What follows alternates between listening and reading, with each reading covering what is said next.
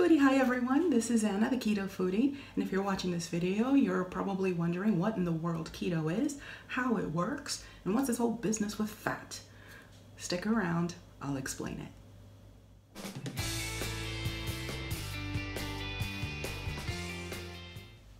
Right, so what's keto anyway? Right, well, quite simply, it's keto, which is short for ketogenic, is a way of eating or a diet where you eat a small amount of carbs, a medium amount of protein, and a high amount of fat.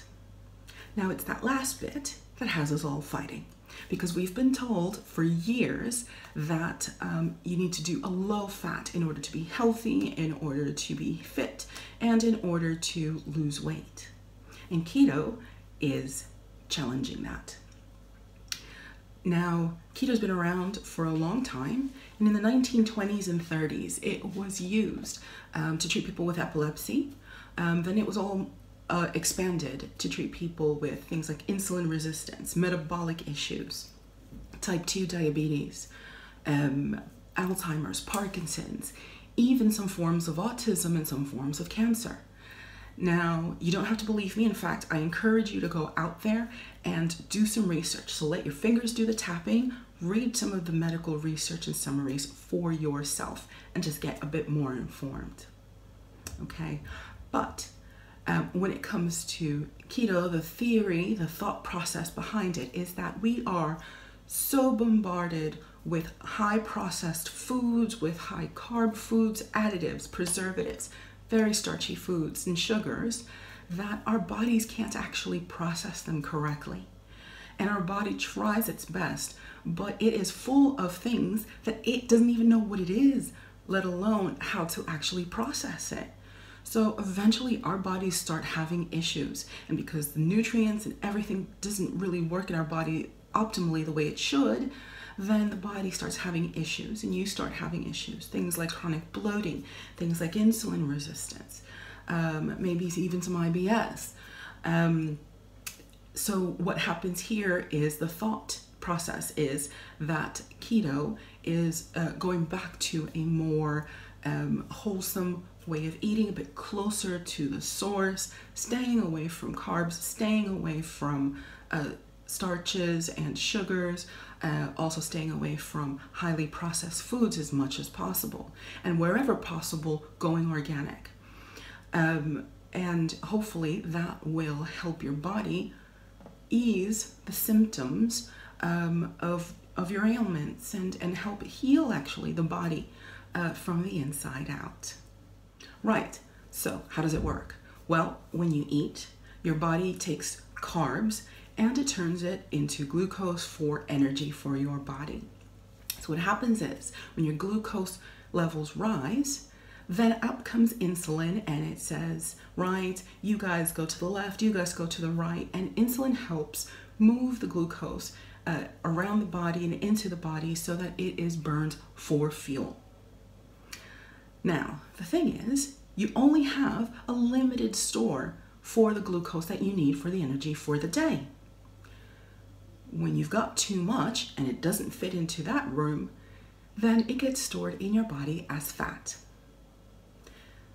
The way the body is thinking is, well, we'll get to that fat soon, because once we finish the carbs, then there won't be any more glucose coming around, and we'll have to use the fat in the back. The problem is, every day we bombard the body with carbs and starches and sugars, which fills that store right back up and puts more fat in the back.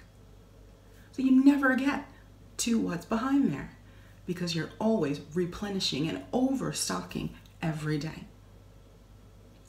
Now, once you have your glucose and the insulin coming in, when you're constantly overstocking and when you're constantly filling it, and you've got so much fat stored in the back that glucose suddenly turns into a herd of cats. And when insulin comes in and tries to get them to go where they need to go, glucose is like, no, I'm staying right here. It's sunny. And insulin goes, right, I need more help. I need backup and more insulin. comes out because the glucose levels have not decreased, because the body hasn't been able to process it correctly. So if your body can't process energy, no wonder people with insulin resistance and type 2 diabetes always are so tired and have fatigue. Now, I have type 2 diabetes, I have hypothyroidism, and I have metabolic syndrome.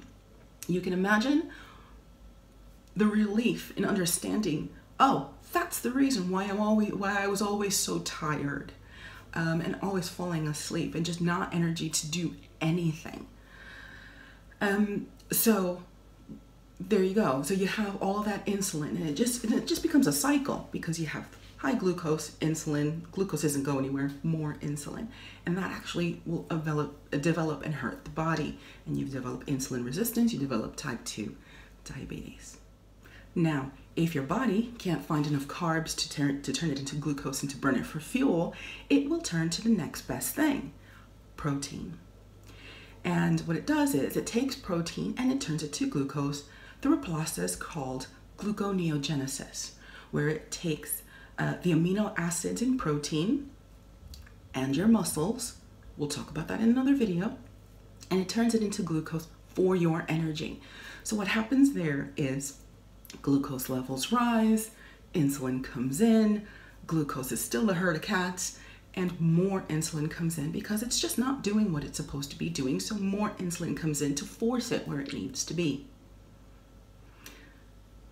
So it's a repeat. So that's why they say low carb, medium amount of protein. And this is the difference between this and Atkins, because Atkins was high protein, but really it ended up doing the same thing as if you were eating a high amount of carbs in a way, because you were eating so much protein that it was filling up your glucose stores the same way that carbs were.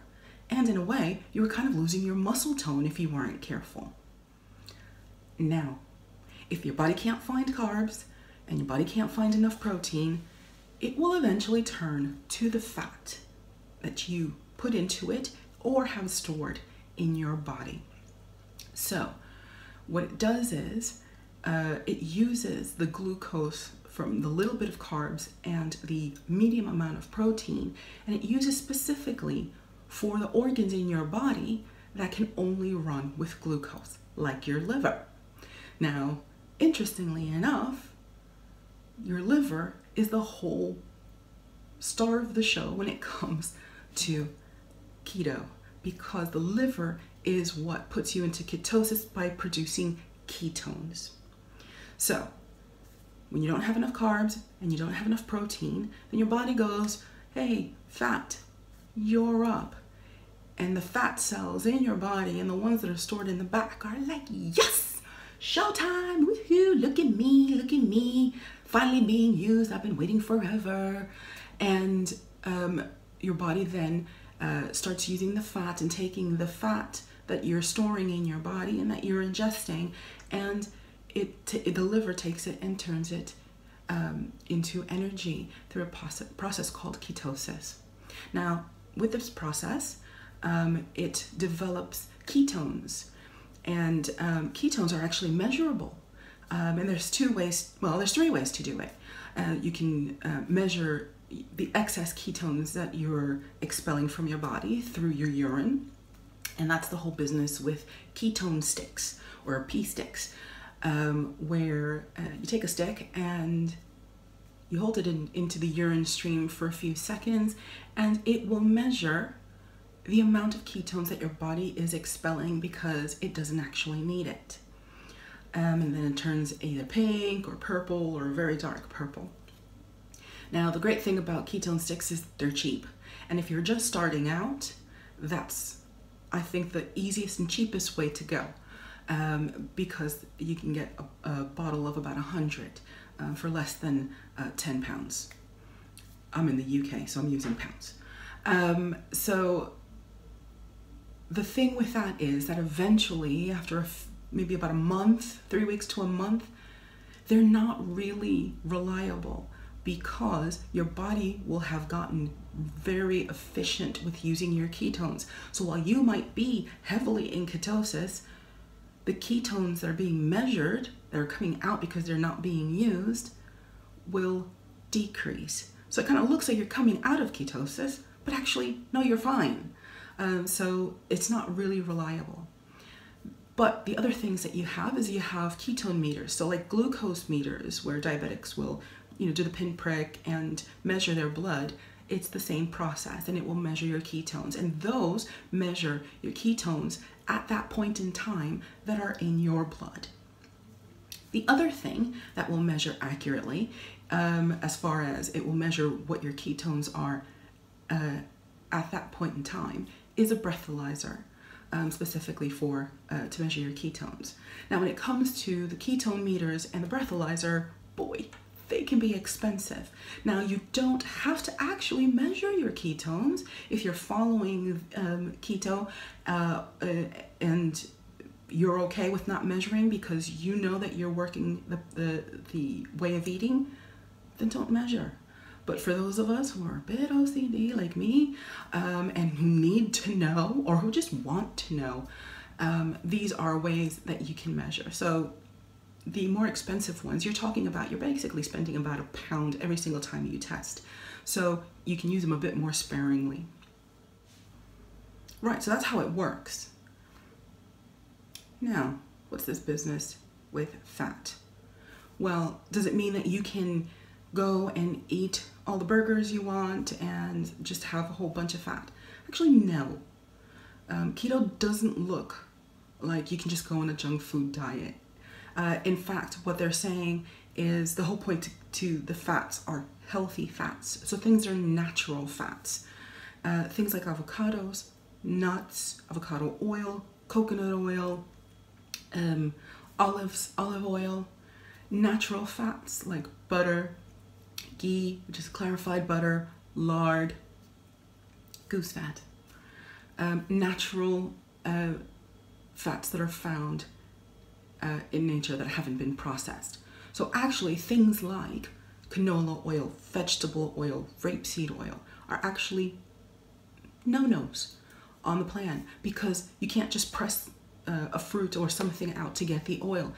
They have to actually be processed.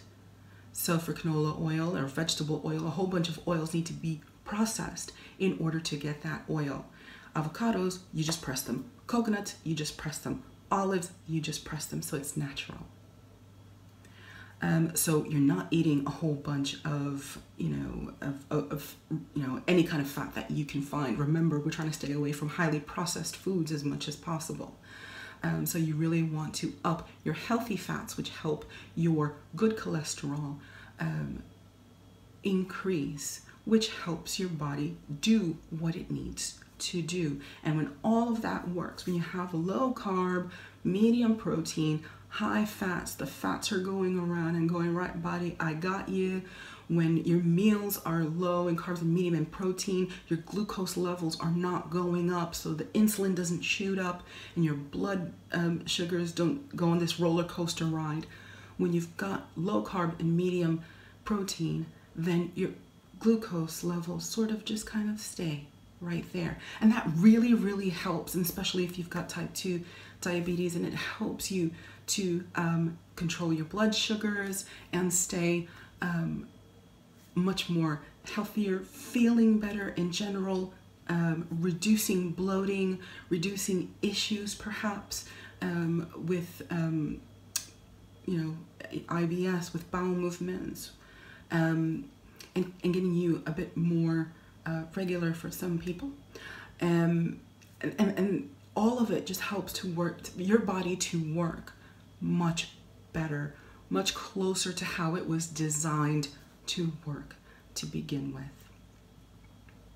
And the happy side effect to all of that is that you can lose weight. Right, so that's what keto is, that's how it works. Now, if you enjoyed this video and you would like to show me some love, then perhaps click the thumbs up.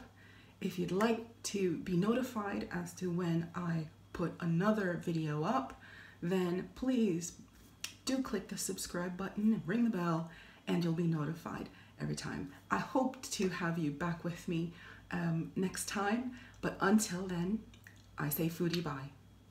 Foodie bye.